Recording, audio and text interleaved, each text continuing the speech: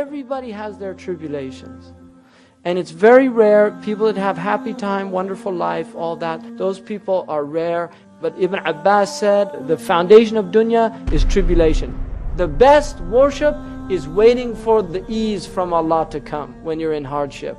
So if Muslims would just have that perspective, they would realize that if I'm just patient here with all these tribulations, I'm in ibadah. You could just be sitting in your house. And if you're muhtasib with Allah, you're in ibadah. But if you're there complaining and woe is me and everything's horrible and it's doom and gloom and it's all black and it's all dark, Allah will give you more things to complain about. And He'll give you some real things to complain about, because there's a hadith, if you complain about small calamities, Allah gives you great calamities. And that's why Ibn Abbas radiallahu anhu said that in every niqmah, there are 3 ni'mah. In every tribulation, there are 3 blessings. And the first one is that it could be worse than it is.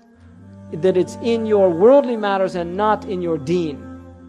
Like if you lose money, it's money. But if you lose deen, you lost everything. So that's a ni'mah. If it's لا تجعل مصيبتنا في ديننا. I mean, if you think about it, He didn't say لا تصبنا. Do you see the dua? He didn't say لا تصبنا يا Allah, don't give us any calamities. He said لا تجعل مصيبتنا في ديننا.